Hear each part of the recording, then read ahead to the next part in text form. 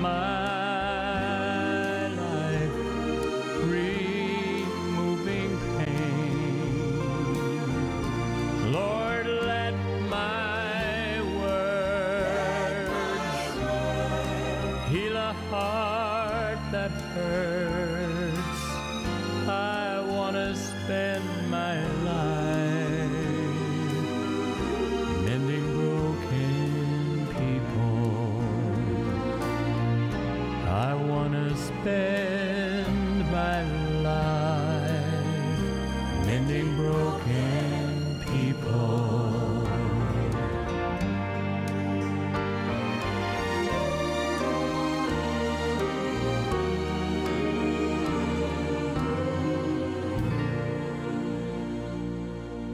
Hello, friends, and welcome to 3ABN Today Family Worship. My name is James Rafferty. I'm so glad you've joined us. We want to wish you first and foremost a very happy Sabbath.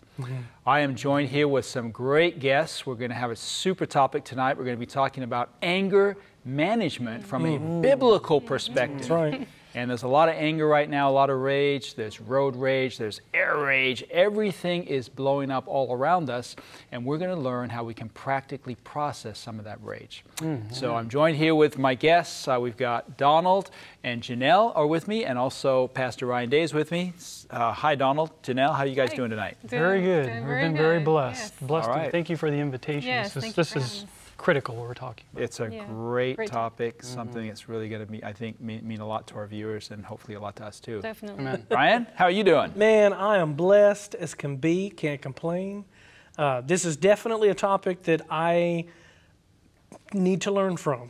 Okay. Not that I'm an angry person, but you know, sometimes we have challenges processing that anger, as we were talking about in preparation for this, and so I'm glad to be able to join you in on the study. Right. Yeah, I don't want to admit that I'm an angry person, but we're going to talk about that in a little bit. Uh-oh. I want to tell you some. I'm going to tell everyone some secrets. Oh, no. Yeah. So let's get started. Janelle, would you like to pray for us? Sure. Thank you. Dear Heavenly Father, we thank you for this time we can come together. We thank you for giving us tools from your holy word to deal with these things that come up, like the anger that we'll be talking about, that you did cover this in the Bible. And we have scriptures we can go to when we get angry. We thank you for this time we will spend now, and we ask and invite your Holy Spirit to be present. In Jesus' name, amen. Amen. Amen. Amen. Amen. Well, we're going to get right into our topic because we've got lots to cover. We're going to open our Bibles to Ephesians chapter 4. Ephesians chapter 4, and let's just read verse 26. Ryan, would you be willing to read verse 26 for us of Ephesians chapter 4 when you get there? Absolutely. So I'm reading from the New King James Version. Okay. Ephesians chapter 4, verse 26 says, "Be angry and do not sin. Do not let the sun go down on your wrath." I like that translation. The King James is very similar. There are a number of translations that are similar to that, but there are some that are a little different, right? This is the Amplified. Can I read from the Amplified? Yes, let's read from the Amplified. So I can see this. Be angry at sin, at immorality, at injustice, at ungodly behavior, yet do not sin. Do not let your anger cause you shame, nor allow it to last until the sun goes down. Okay, that's a little bit interesting. More, All that is, right. isn't it? It's interesting. I think, you know, I read this verse many, many years ago, and I didn't understand it because it seemed like a contradiction to me. Right. Be angry and don't sin. The contradiction was, isn't anger sin? Right, and I struggled with that. I remember not long ago I was angry, Adventist pastor, and I was talking to an old friend, a mother in Israel, and she asked me the question. She said, she knew I was angry, and she said, you know, James, are you angry? And there was this long silence. Oh, no. It's like crickets. And she said, you don't want to admit that you're angry, because she knew I was angry. Right. And I said, no. I said, because I'm an Adventist, I'm a Christian, I'm a pastor. I can't say that I'm angry. Yeah. And she said, have you ever looked up the word anger in the Bible? You ever done that? Not a whole lot. I can't say I have. I can't say I've done a specific study. I've read a lot of scriptures about anger. Okay. But it wasn't until this very study, Okay. Yes. this conversation, that I poured myself into kind of understanding what What did you the Bible find? teaches. Well, I found a lot of interesting things. One of the things which I know we'll kind of get into talking a little bit more about, but I did a word search. I wanted to know, what in all of these instances where anger is mentioned, is there a theme? Does there seem to be kind of a common theme? What concepts or situations are associated with in times where the word anger is used or an angry situation is being described in Scripture. I found very interestingly enough, which is kind of to your point, that at least from the perspective of the New King James Version that I was doing the research on, more than 90 times, or I think it was 90 or 91 times, where you find the anger of the Lord mentioned, or turned away, or to turn away the fierce anger of the Lord, or His hot anger. And so I'm thinking, wow, God gets angry. This was the point that was being made to me by my mother in Israel. She said, James, the word anger is associated with God more than with anyone else in the Bible. And so you think it's a sin to be angry, but you find all these references in the Bible where God is angry. Now, the Amplified kind of brought that out. It directed us as to what to be angry at, right? Right. That was nice. But the context of this verse still seems like a contradiction. Be angry and sin not. Right. Don't let the sun go down in your wrath. So there's a double take there. Now, I've read a number of Bible versions that kind of try to change that meaning, actually, and make it sound like it doesn't really mean what it's saying. And I actually hung this. What I do when I have a Bible verse that I don't understand, I just put it on a shelf. I just hang it up on a shelf, let it sit there, and wait and wait and wait and wait. But finally, it actually dawned on me, and we're going to look at that tonight as we connect the pieces with the Old Testament. We're actually going to look at the context of Ephesians 4 here, the rest of the verses, and then we're going to go back and see how that was exemplified practically in the experience of David. We're going to look at 1 Samuel chapter 18 through about 24 or 26 and his relationship with Saul. Could I just share? Yes.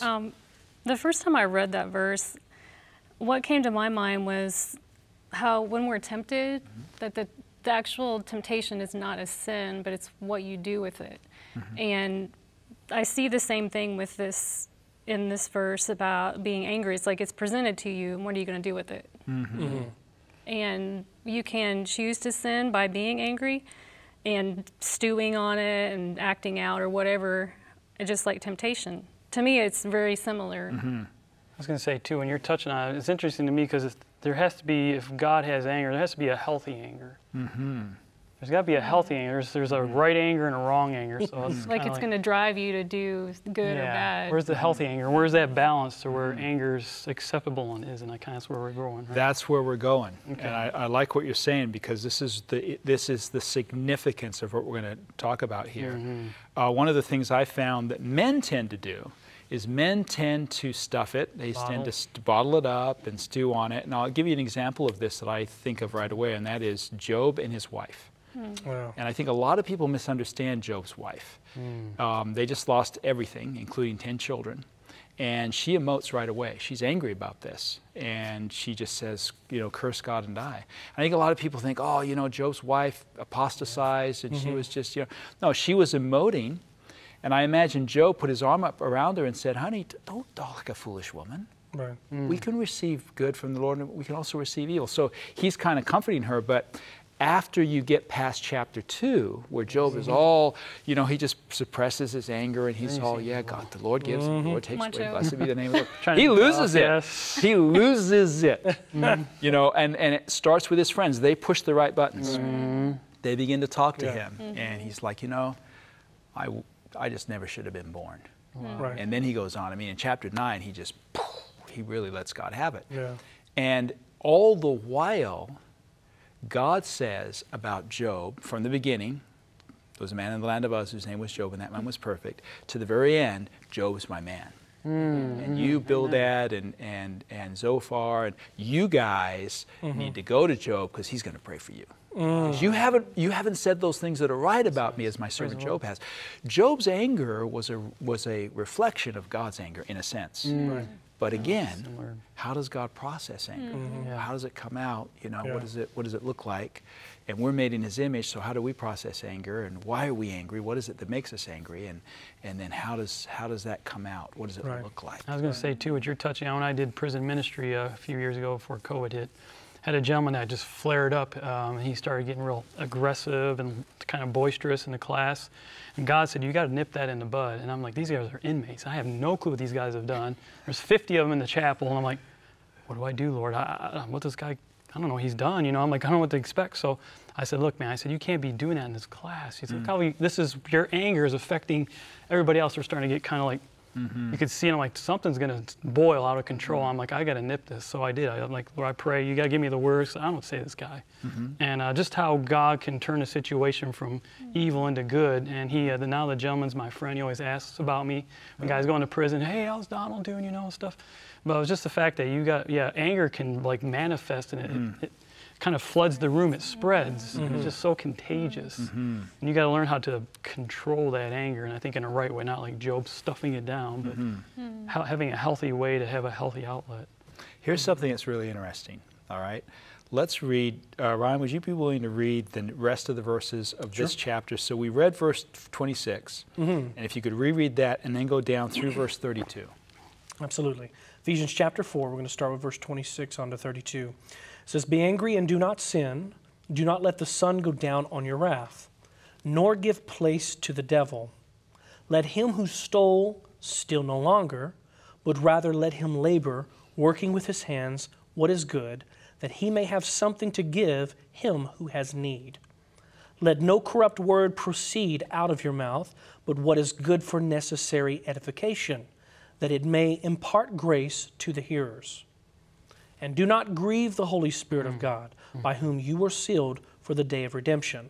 Let all bitterness, wrath, anger, clamor, and evil speaking be put away from you with all malice. And be kind to one another, tender-hearted, forgiving one another, even as God in Christ forgave you. Wow. Yeah, there's a lot there.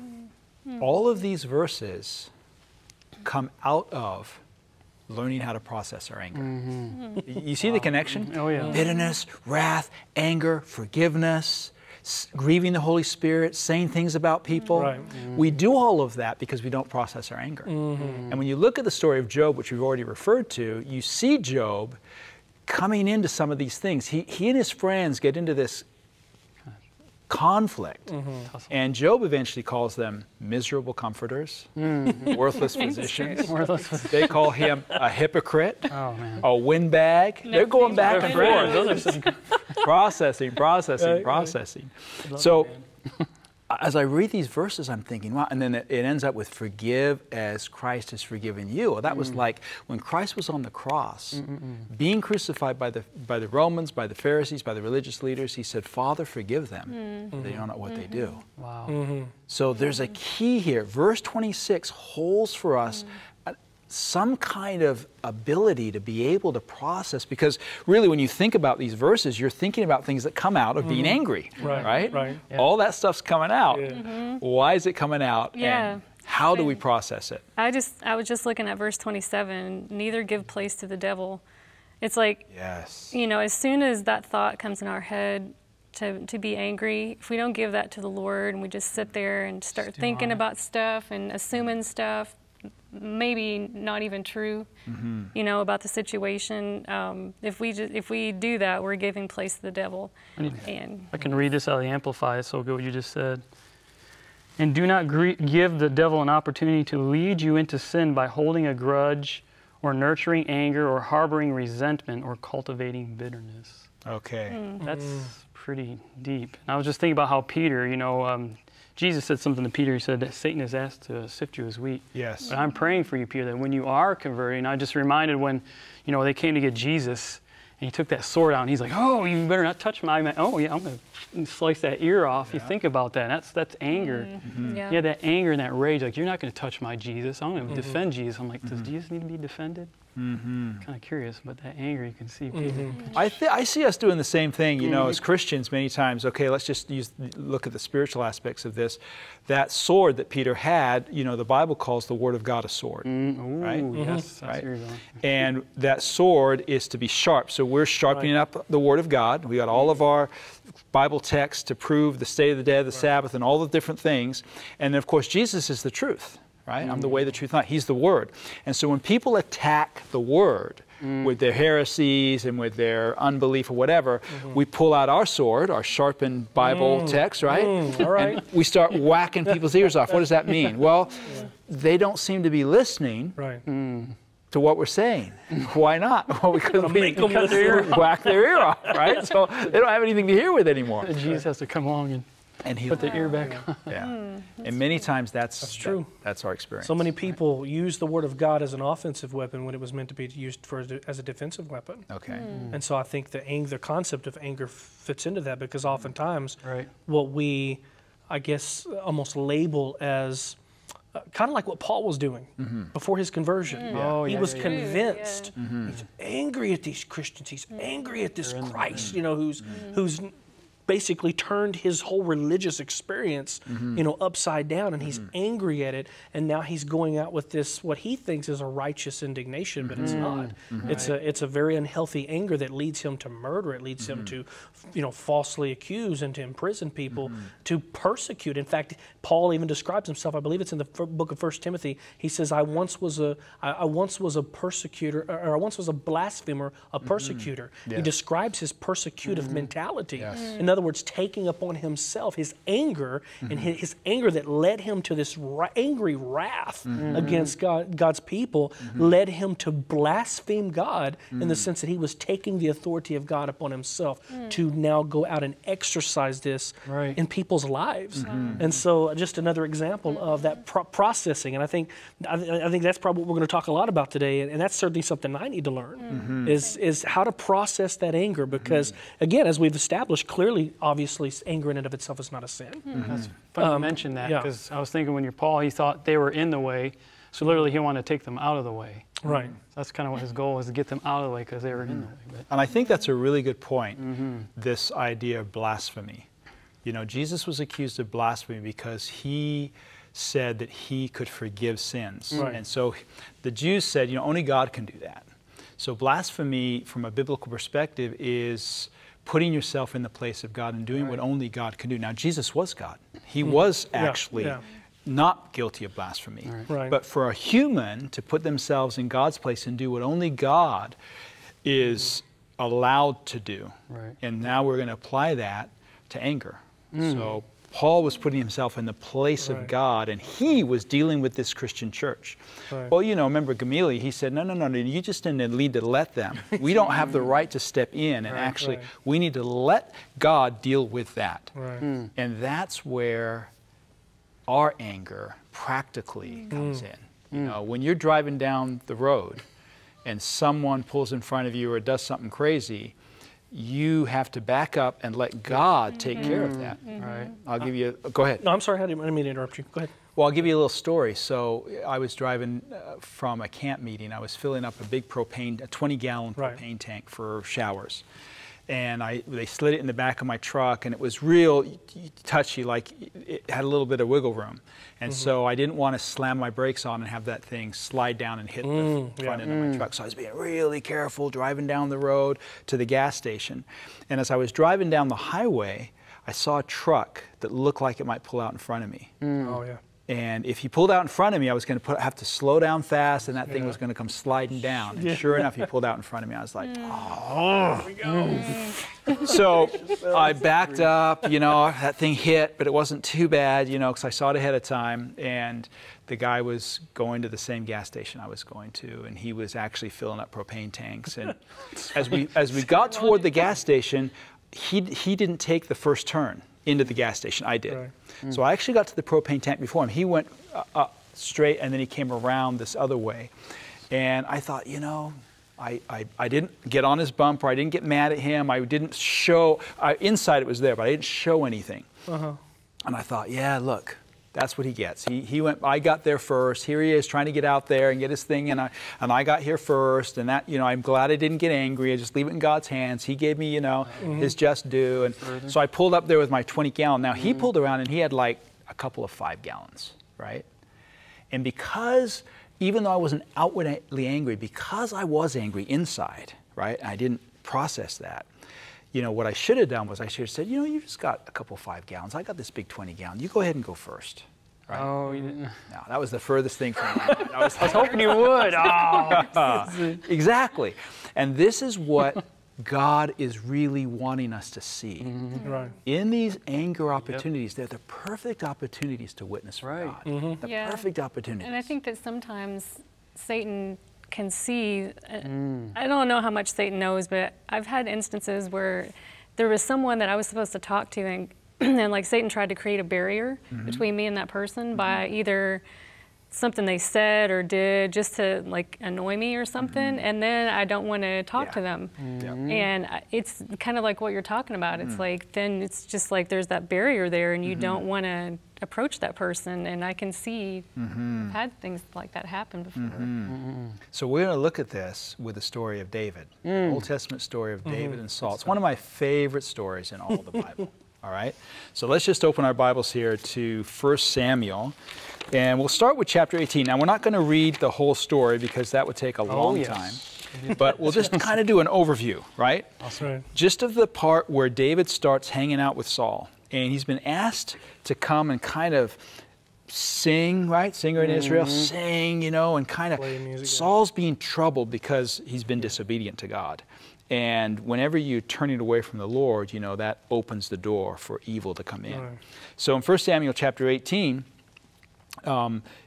Saul is basically being ministered to by David, right? But he's jealous. There you go, yeah, jealous. Jealousy and envy comes in, and as that begins to spring up, Saul gets upset, and he in verse 8, they've ascribed to Saul thousands, but they've ascribed to David tens of thousands. Ooh, you baptized more people than I have. They're saying you're a more popular preacher than I am. You get more hits on YouTube, and you get more hits on Twitter, and stepping on toes now. Yes, and so because of this, and what's really interesting, really for us today is, ministry is all in God's hands. Paul dealt with this in 1 Corinthians 3, where people were saying, I'm of Apollos, and I'm of Cephas, and I'm of Paul, and I'm of Paul. And Paul says, that's carnal thinking. Right. When you think that way, you're thinking carnally. You are all of Christ. Christ is the one that works through all of this. He's the one that's ministering, and he's just working through human beings. We just happen to be. I think it's interesting what you're talking about with Saul. It's like we see people today, they just love misery, and they want you to be miserable. So they want to keep you in that miserable pit with them, so they'll do anything to keep you distracted so you can't break out of that misery. It's kind of like misery loves company. Yeah, it loves it. And often we're in situations where there's envy and jealousy in God's church, in ministry. Oh, yes. Yeah, and that gives Satan a foothold. And so Satan has this foothold, and what he does with Saul is he gets him to throw a spear at David. Yeah. And he tries to take his life. And the grace of God is what, David's able to, get away from that, and he takes off, right? And the first thing he does in the context of this is David takes off and he goes to his house, and he tells Saul's daughter, who happens to be his wife, he tells Saul's daughter, Michal, and Michal, now I'm giving an overview of the story here, so I'm not getting into all the details, but in 1 Samuel chapter 19, Michal pretends that David is hiding or sleeping in the bed, and he's sick. Yes, all the stuff up. The goat hair. The goat's hair and all that kind of stuff. Statue. They're actually watching the house. Right. Saul has sent men to watch the house because now Saul is openly trying to kill David. It's happened more than once. Saul is married to Michal. He goes home. He's in the house. She puts this dummy in a bed, or they do, the goat's hair, and he sneaks out a window. Right? No one sees him sneak away. Finally, Saul says, bring me the whole bed. And he discovers, that it's not David, and he's upset at his daughter, and she basically says, well, he told me he'd kill me if I didn't do this. Okay? So she kind of saves her life. She gets out of it. And David takes off. Right. right? And he ends up in the wilderness, and there are a lot of men that follow him out there. Jonathan loves David. David and Jonathan have this great relationship. So as David flees from Saul, they have this relationship where Jonathan tries to feel things out, and sure enough, he realizes that, you know, Saul wants to kill him. And why do you want to kill, you know, and he can't reason with him. So David takes off. He's got hundreds of people that join him out in the wilderness. He gets the sword of Goliath from the priests of Nob and actually puts them in peril, unfortunately. Right. And they eventually end up being killed by this king. That Saul is going crazy. His envy and jealousy are taking him down, down, down. Right. And eventually what happens is David is in this cave hiding from Saul, and Saul comes into the cave with just one man. Right. Okay, this is where we pick up the story. Yeah. Now, what's interesting about the story is I don't know how biblical, what kind of background you have in the Bible. I know you were raised a Christian, right, Ryan? Sure. Okay, so you're familiar with the Bible. How about you guys? Not really. Do you ever remember the first time you read the story?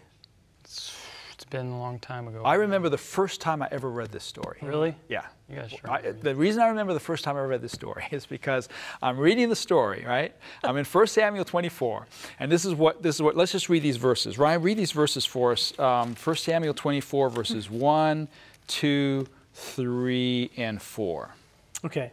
It says, "Now it happened when Saul had turned from following the Philistines, that it was told to him, saying, 'Take note, David is in the wilderness of En-gedi.' When Paul took 3,000 chosen men from all Israel and went to seek David and his men on the rocks of the wild goats. So he came to the sheepfolds by the road where there was a cave, and Saul went in to attend to his needs. David and his men were staying in the recesses of the cave. Then the men of David said to him, 'This is the day of which the Lord said to you, Behold, I will deliver your enemy into your hand, that you may do to him as it seems good to you.' And David arose and secretly cut off a corner of Saul's robe." All right, let's just stop right there. I'm reading this for the first time, right? And I'm reading, you know, the previous chapters. Saul is envious. He's disobeyed God. God's replaced him with David. David has been anointed, you know, to replace him. And then Saul's trying to kill David. He's full of envy, and you know, he's upset at this, right? Where you're going. I'm reading this. He's upset at even his son and his daughter, and he's killing the priests of Nob. And David is just this anointed guy that's just trying to get away. And finally, right? He gets in this cave, and his men basically say to him, "This is an answer to prayer. This is an answer to prayer. This is an answer to prayer, right?" And I'm like, yeah, it sure is. It sure is. Take advantage of this moment. Let's just, and it's the same thing I was thinking with that propane tank. Right. Yeah, see, he's getting his. He's about to get it He's now. about to get it now. And then it says, you know, that David cuts off Saul's robe. Like, How much self-control he had to have. You're almost disappointed in your own carnal mind. It's like, bro, this is your opportunity. Take him out. Blew it. All you can cut off is a corner of his robe, right? And it comes back to me with the verse you just mentioned, Don. When thou art converted, strengthen thy brethren. Oh, yes. And I had to ask myself, am I even converted? He cut off his robe privately? And then, we'll read the next couple of verses here in a second, but I'm thinking in my brain, what? Yeah. What? And I had to question my conversion at that point. I thought, am I even converted? But what I realized with Peter and the disciples is they were completely converted. But conversion is not a one-time thing that ends. Conversion is a growing experience. Exactly. And I think the disciples were, I'm just going to put it this way, intellectually converted, but they needed to grow in a heart experience. And I think a lot of times we Christians are intellectually converted. We know the doctrines and we believe the Bible and Christ is the Messiah. That's what Peter said, you're the Messiah. But then when it came to the cross and dying to self and the ability to forgive people who are crucifying us, well, Peter was going to get to that place. He's going to be crucified upside down eventually, right? But he still had a lot of growth. And we have those weak moments. Yes. And that doesn't mean it's who we are, though. Right. God sees Not That's a good point. That's a good point. We have those weak moments, and that doesn't mean we have to be identified by those moments. As I'm looking at this story, and I'm comparing it to what we just read in Ephesians. So if we go back to Ephesians here, tucked in the middle of all of this conversation here about how we should be angry but not sin, you know, how we should let no corrupt words proceed out of our mouth, but that which is necessary for edification. Go down a little bit further, let no bitterness, wrath, anger, clamor, evil speaking be put away from you with all malice. Okay, being kind to one another. Tucked in the middle of all of this, verse 30. It almost seems like it doesn't fit, because it's like talking about, you know, being angry but not, you know, not sinning. Do not let the sun go down in your wrath, you know, nor give place to the devil. So it's not like giving instruction, but then right there tucked in the middle of this passage here in verse 30. And do not grieve the Holy Spirit of God, by whom you were sealed for the day of redemption. In other words, all of this is starting to, you know, within the context of this, of what we're talking about here, it's all depending on, you're going to respond one way or the other depending on which Spirit's leading you. Yeah. And now that I'm over here in 1 Samuel, you got to take into consideration this story that we're reading from chapter 18 now here to chapter 24 where we left off. This is all immediately preceding. Of course, we know a few years go by over the span of this, 13 or so years. But 18 is coming right, chapter 18 is coming right off the cuff of David having just slayed Goliath in the previous chapter in chapter 17. Now, automatically we see a separation between the spirit of David and the spirit of Saul. Because here's the thing, the script, David would have probably never have been the man he had been had he not taken the position because he was being led by the right spirit. Saul could have been that man. Saul could have said, okay, look, this is my job. I'm the king. I'm the protector. And I know that God is leading this nation. So he could have, with not a spirit of fear, but a spirit of boldness, just like David, went out there and said, okay, Lord, I'm going to trust in you to get me through this. And, you know, Saul could have been that champion. But what do you see? Saul responds with a spirit of fear. Ooh, just like everybody else. David, or Goliath is huge, 9'9". You know, this guy, I mean, weight in armor the weight of 125 pounds, sword as big and tall as men stand, you know, the tip of his spear, 15 pounds. I mean, this guy was huge. And he's responding with a spirit of fear, and that spirit of fear leads him to succumb to the spirit of the enemy. Versus David's out there led by the spirit of the Lord, and he does not have a spirit of fear, but he trusts in God, and it leads him to respond through this whole thing in a way that a person who is not led by the spirit of Satan, but rather by the spirit of God, is going to respond. Like, I could take this guy's life right now, but I know that's not my God's will. God is not a God of death. He wants to preserve life. And so he had an opportunity to kill this brother and to express his anger, right? Just, oh, this guy, he's given me so much trouble. It's been years now, and he keeps trying to kill me time after time after time. But you could see the spirit of the Lord all over this man when he's just like, snip. Okay, I got him. I'm going to show him that I could. Hey, I could have killed you, but I didn't. Took your life, bro. But you know, but what would Saul have done? Saul, the first chance, obviously, is he's attempt after attempt trying to take David's life. You see rage in the heart of Saul, anger in the heart of Saul, and it's based on the fact that he's not led by the right spirit. He's being led by the spirit of the enemy. And here you have David, who has really, from many of our perspective, probably our carnal human perspective, this guy's got every right to be angry. Every right. Every right to be like, all right, that's it, I'm done. And so did I. And so do we. Right? I was going to say with Saul, though, if you look in verse 3, this is how bad, how can we put this? This is how far fear and hatred will go. Verse 3 in 1 Samuel 20 said, And David sware moreover and said, Thy father certainly knoweth that I have found grace in thine eyes. This is talking about him and Jonathan. And he saith, Let not Jonathan know this, lest he be grieved. But truly as the Lord liveth and as thy soul liveth, there is but a step between me and death. So I just thought about that, how we handle ourselves. It says, I think Paul wrote it, you know, we can either be an aroma for life or an aroma for death. I saw that so much so that it goes a little bit later in that chapter 20, and Saul actually tries to kill his own son. You think about the love between Jonathan. Jonathan was rightfully supposed to be the next king, but he said, take my armor, take my sword, take my stuff. I know you are rightfully the king. And then so Saul is going, he throws a javelin literally in verse 33 at Jonathan, and in verse 34, and this is how far anger goes. So Jonathan arose from the table in fierce anger. It went from dad to son, because I think, for me, I think Jonathan really was kind of almost like Christ there. He was standing in behalf of this evil being Saul and David, the next to be king. It's almost like Christ as our advocate.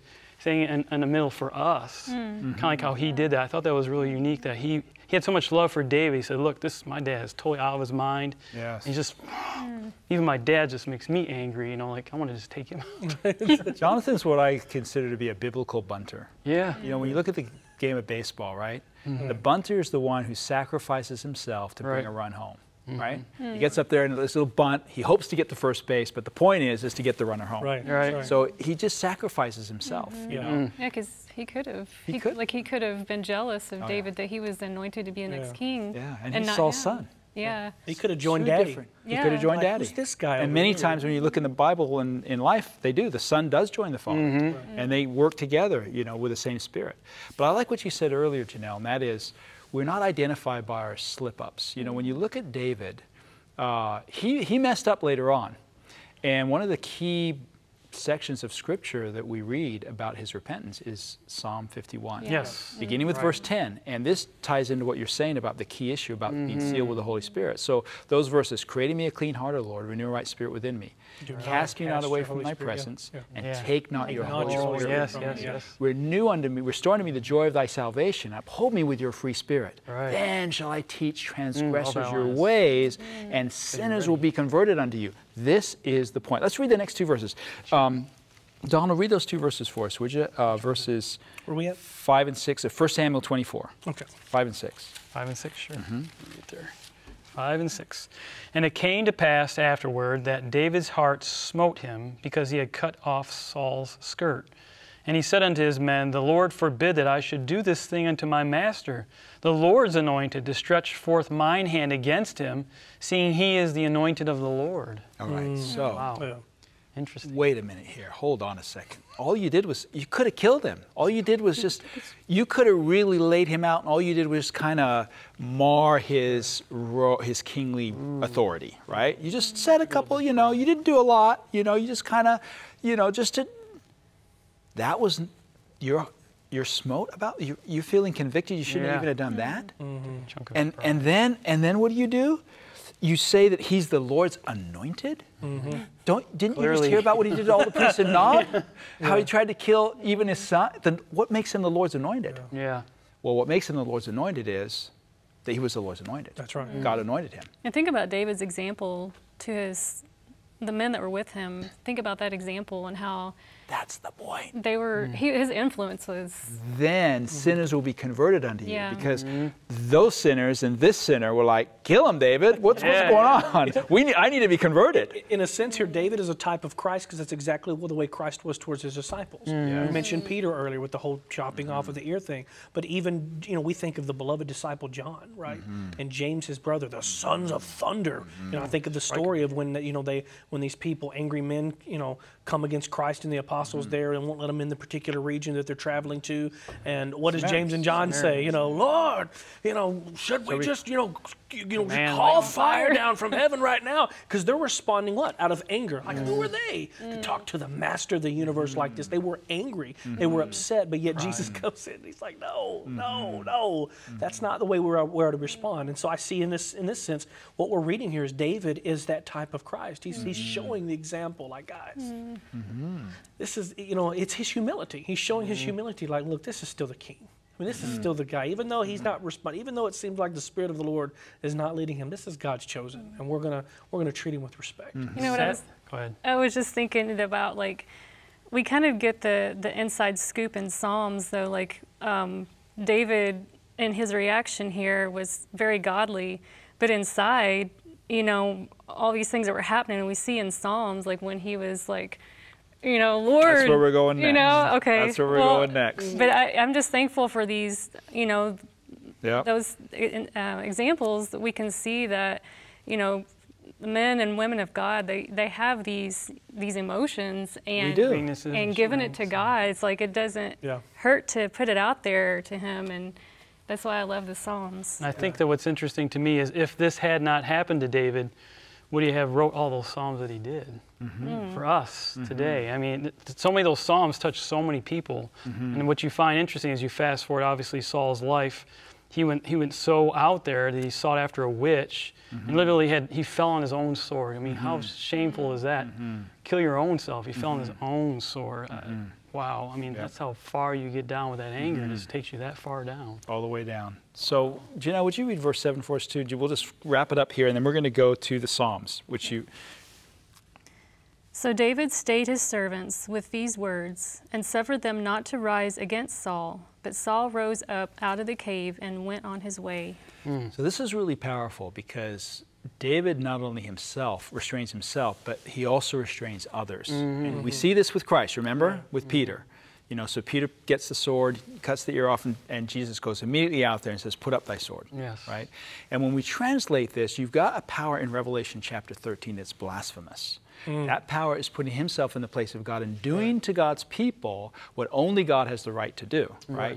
Controlling anger, no man can buy or sell. You're going to be damned. And then you've got the other people that are written in the Lamb's Book of Life, right? And they have a completely different response. He that kills with the sword will be killed with the sword. Here's the patience and the faith of the saints. That's what it says in Revelation chapter 13. What is it? Verses 8, 9, and 10. So when we're looking at this story is for us when we get down to this final crisis. We've got to learn how to manage anger, because anger is going to come at us. How are we going to be able to respond to that? What you were just saying reminded me of the verse, I think it's in the three angels' messages, right before the three angels' messages, no guile. There was no guile found in their mouth. In verse 5. Revelation 14:5. All right, how do we get there? Let's go to Psalm 59. How do we get there? Psalm 59. Psalm 59. Now, what do we got? we're going to go through an outline here that I've entitled, it's an acronym that's really helped me. It's HELPS. H-E-L-P-S. Okay? And we're going to see this acronym, this outline, in Psalm 59, and we're also going to see that it's found in a lot of the Psalms. Once we see it in this Psalm, we're going to realize, you know what?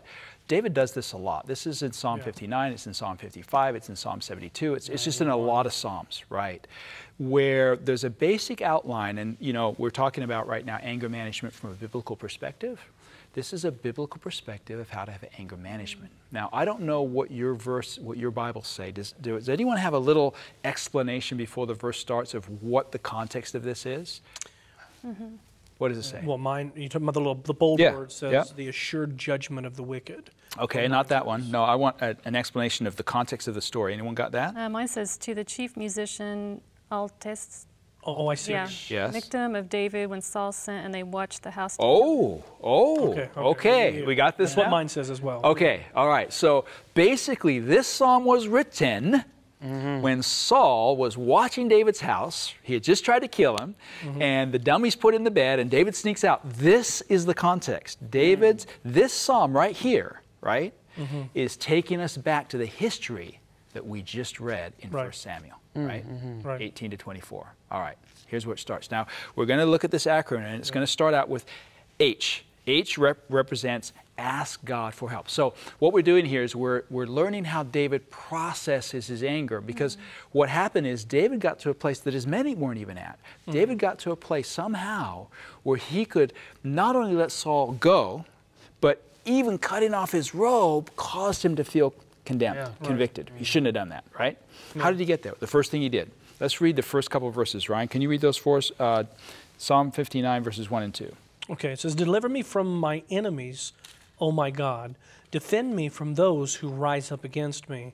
Deliver me from the workers of iniquity and save me from bloodthirsty men. All right, so this is the first thing that David is doing. He's calling out to God for help. The H in this acronym of HELPS, the H stands for help. We ask God to help us. Help me, Lord, deliver me. These guys are out to kill me. They're out to get me. They're bloodthirsty men, right? So he's asking God for help. So the first thing we want to do when we're dealing with processing anger is we want to reach out to God and ask Him to help us. We just want to say to Him, hey, I just need your help right now. I'm not in a good place. I feel like I'm just going to lose it. I'm going to pop this guy, whatever it is, right? Okay? Right. We just want to ask God to help us. All right, let's go to the next two. Janelle, would you read me the next two verses? Read us the next two verses, verses 3 and 4. Okay. For lo, they lie in wait for my soul. The mighty are gathered against me, not for my transgression, nor for my sin, O Lord. They run and prepare themselves without my fault. Awake to help me, and behold. All right, so now the E in helps explain. The E represents explain. So first, he has asked God for help, and now in verses 3 and 4, he's explaining his situation. Here's what's going on. So we go to God and we say, oh, you got to help me. I'm losing it right now. My buttons are pushed. Here's my situation. I'm driving down the road. I'm being a really good driver, and this guy pulls out of nowhere, pulls right in front of me, puts on his brakes, I'm driving a semi. I've never driven a semi before. Whatever it is, you know what I'm saying? You're just explaining the details of your situation. I mean, have you ever been in a situation where you felt frustrated, upset, angry at something, or someone, and you go talk to a friend about it? And you just get all that frustration out. You just feel so much better. Yeah. You feel so much better. Wave. Yeah, but you went and talked to this person. Now you've given them all this stuff, and maybe it's someone they know, or some situation that they know. They're burdened. And so what God is saying, I want you to come to me. Yeah. I want you to ask me for help. Right. And I want you to spill your guts, because I know if you just spill your guts and tell me all about it, you're going to feel better. Yeah. You're going to feel better, right? Yeah. So first of all, he's asking for help. Second of all, he's explaining the situation. Now, Donald, read for us, all the way down here, read for us verses, let's just read verse 13. Verse 13? Verse 13, yeah. There's a lot of them, but this one will do good. Consume them in wrath, consume them that they may not be, and let them know that God ruleth in Jacob unto the ends of the earth. Selah, think on this. David is talking about Saul here and those men that are complicit in him. Ryan, you mentioned that probably was 13 years, from this time that David ended up, becoming king. So David is in a situation where he wants God to consume Saul. That prayer is not answered for 13 years. And sometimes we think, wow, God, you've given me this trial for 13 years. But we might want to think, well, maybe David needed 13 years of this to develop and refine his character. Right. Because you remember the way he acted toward Jabal, right? Right. Shortly after he treated Saul with all this grace, this other guy refuses to give him and his men any provisions, and he says, I'm going to kill every male in that little, area, that little village there. I'm going to kill every male. He loses it. Apparently, I don't know if there's any psalm where he processes his anger with Jabal, right? And you see this with David. You see this with many biblical characters. When Joshua goes into the Promised Land, he prays about Jericho and he does what God says. And then there's this little place called Ai, this little village, right? And he's like, oh yeah, we'll just go take that out. No, you're not going to go take that out. You need God's help. So sometimes we go to God and we ask for help and we process, and then sometimes we don't, right? It's quite interesting because when you reference that story, it was actually Abigail, Nabal's wife, who ended up kind of just calming him down, and she would end up becoming his wife, David's wife, actually. Right. Interesting. Something that I was going to say is, on the H that we covered under the HELPS acronym, and what came to my mind was asking God for help, but also asking him, why am I angry right now? Why is this, what is it that's happening in my heart that is causing me to be angry, to ask him to show us the motive there, or the reason why I am angry, because maybe there's something deep that I just haven't seen that's causing this anger. So at least for me, that would be something that I would want to ask God, ask him for help and say, ask him to show me why I'm angry at this moment. If I could read something real quick. This is really good out of Christ Object Lessons, page 171. It really fits well. It says, when trials arise that seem unexplainable, kind of like how Saul was acting today, we should not allow our peace to be spoiled.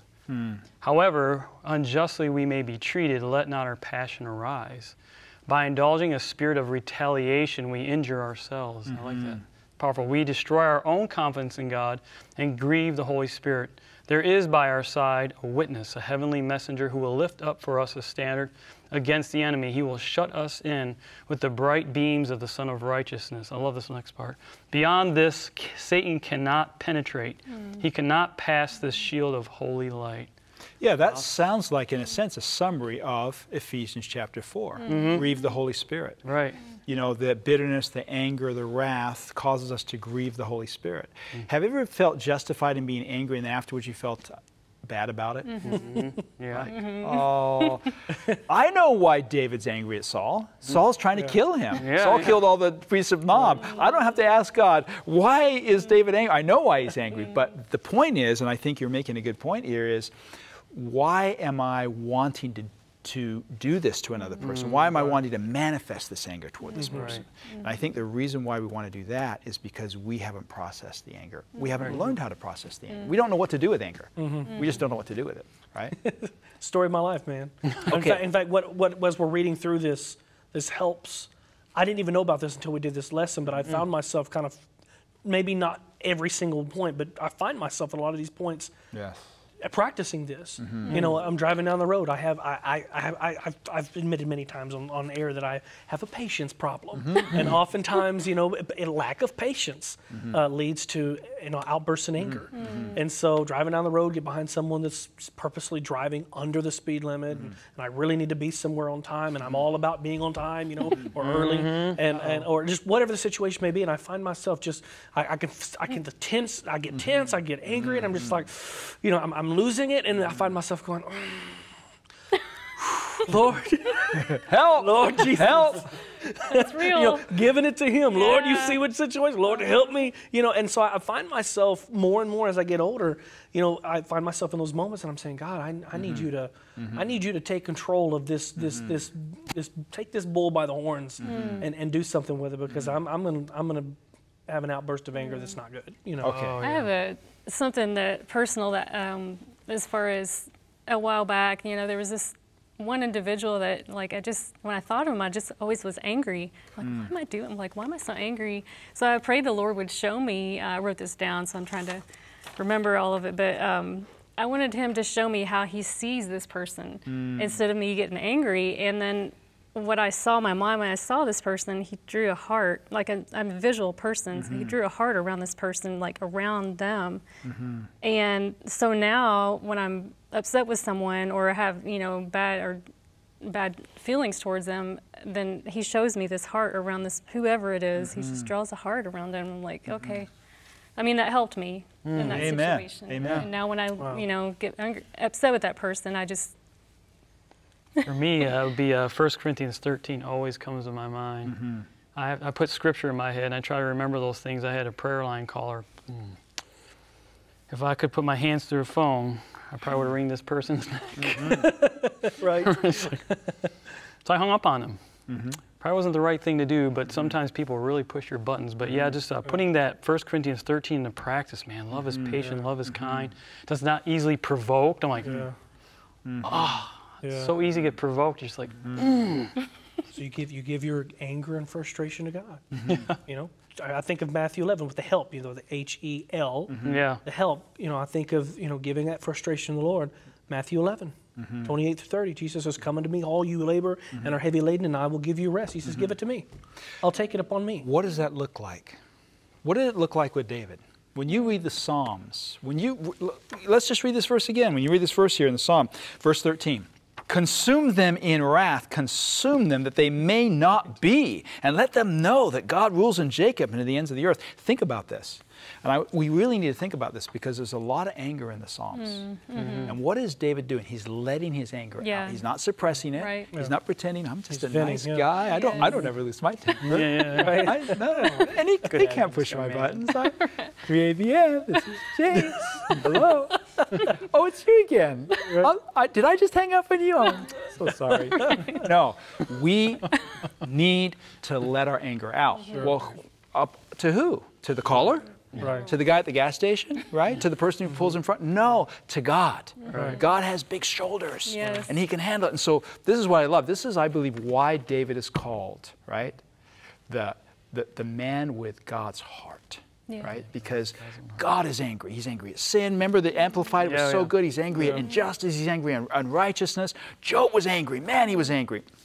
God, I'm angry right now. And if I took you to court, I bet you wouldn't even show up. That's what he says in Job chapter 9. I bet you wouldn't even show up, right? Wow. And God's like, I'm good with that. I'm okay with that because I get 38. Yeah. Well, not till, because he's still like, I'm showing up now, Job. is there anything else you needed to say to me? Yeah. You know, because, and he says at the end, he says, you haven't talked what was right about me like my servant Job did. Right. My servant Job was angry about this. You were trying to justify and, you know, protect your theology. And, well, if you're suffering, there must be something wrong with you, Job. No, there's nothing wrong with me. Right? Right. If I could share this really good nugget I found from Child Guidance, page 95, says, he that is slow to anger, says the wise man, is better than the mighty, and he that ruleth his spirit then taketh a city. The man or woman who preserves the balance of the mind when tempted to indulge passion stands higher in the sight of God and heavenly angels than the most renowned general that ever led an army to battle and to victory. And it's just, the whole quote is really good, but I just looked at that and I said, wow, because in God's sight, when we're tempted to indulge in passion and we give that to him and have that under his control, it's more important to him than a successful general in an army. So how do we do that? See, how do we do that? That's what we're reading in the Psalms. You know, you read the Psalms and you see all this anger. You read the book of Job and you see all this anger and you're thinking, man, David must have had an anger issue, must have had anger. No, because David is talking to God. You can read these statements and you can say, oh yeah, that's what we need to do. And you can just kind of tuck it away and say, yeah, I hope that I get to that place where I can just not be angry at, you know, certain circumstances, certain people in certain situations. And then those situations come back and all of a sudden you go through the whole process again. Why? Because we haven't learned how to process anger from a biblical perspective. David knew how to do that. And when he did it, and he did it often, he came to the end of this process, right? Help me, Lord. Right. Here's my situation, explain my situation, let it out, consume them, just take them out, just, right? And then, notice what he says at the very end. Read this for us, Donald. These last couple of verses, verses 16 and 17. But I will sing of thy power, yea, I will sing aloud of thy mercy in the morning, for thou hast been my defense and refuge in the day of my trouble. Unto thee, O my strength, will I sing, for God is my defense and the God of my mercy. And I think Jesus says something really powerful. He says, find out what this means, I require mercy and not sacrifice. I think about how so many people don't put themselves in somebody else's shoes and what they might be going through that day. They might be having an off day or angry or something, and you just lash out because of how they're acting to you. But if you could step back and see the picture of their life, what they're going through, like, oh, that makes sense why they're snapping at me. Doesn't make it right what they're doing, but I can understand. You know, like with my dad, I realized some stuff that he went through, and he lost his anger on us. It could be, you know, things that happen. So I realize seeing his story now, drawing back what he went through as a young person to an adult, I can now say, wow, so I understand. But that's not always possible. You know your dad. You don't know that guy driving down the freeway, right? I think it's really powerful that David is in this situation talking about people that Saul's men or whatever it is, and he's able to process. Praises God. Let them walk around the city like they're dogs and they don't even have enough to eat, but I'm going to praise you. And that's the end of it. When we praise God, then God steps in and does for us what we cannot do for ourselves.